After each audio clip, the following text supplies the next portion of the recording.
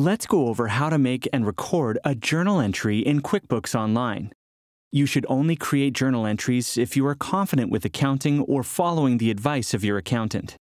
Most transactions don't need a journal entry, but you might need to use them for things like correcting errors or summarizing the depreciation of an asset. To create a journal entry, go to New and select Journal Entry. QuickBooks displays the date and journal number at the top. One of the most common reasons for recording a journal entry is to record depreciation. Let's do an example. In a typical depreciation entry, the first account to enter is the depreciation account. On the first line, select the depreciation account. Then, in the debit column, enter the amount you're depreciating. This moves money out of the account.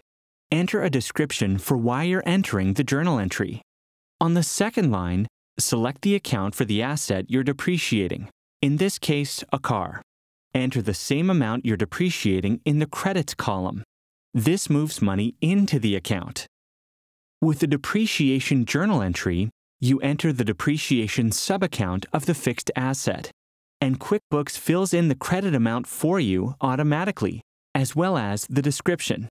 When you're done, select Save and Close. If you don't know the ins and outs of debits and credits, consult your accountant before even entering a journal entry.